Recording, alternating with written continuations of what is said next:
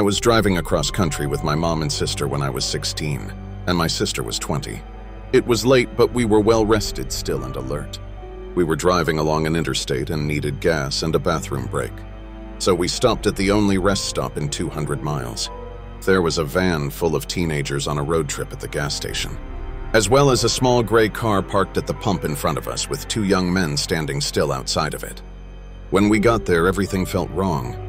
We'd been on the road for days and seen many rest stops at night and had never been afraid until then. My mom and sister went inside and I stayed in the car. I heard the teenagers say they were creeped out and couldn't get the pump to work, and they left in a hurry. I was watching the car in front of us, and the 2 men had not moved at all.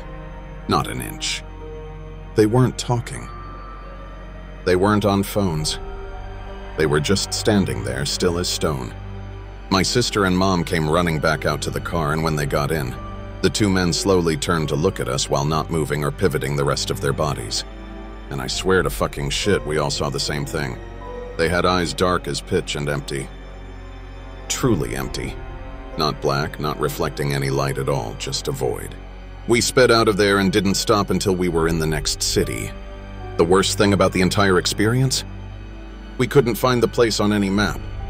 We knew exactly which spot on the interstate to look, and we couldn't find it on Google Maps or any paper map we had.